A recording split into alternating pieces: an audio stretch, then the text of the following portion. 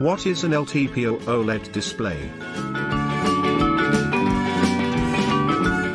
LTPO is an abbreviation for low temperature polycrystalline oxide.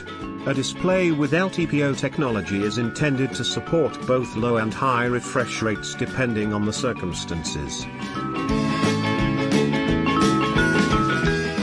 The LTPO 2.0 AMOLED display can go as low as 1 Hz when always on, and 120 Hz while gaming, which will significantly improve the battery life.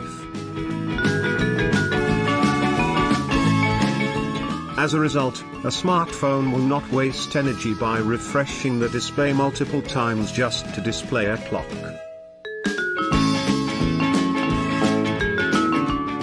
LTPO technology is a new way to build backplanes of modern displays. The backplanes consist of a huge number of transistors, which blinks to control the light of a pixel that is produced on an adjacent layer of the display.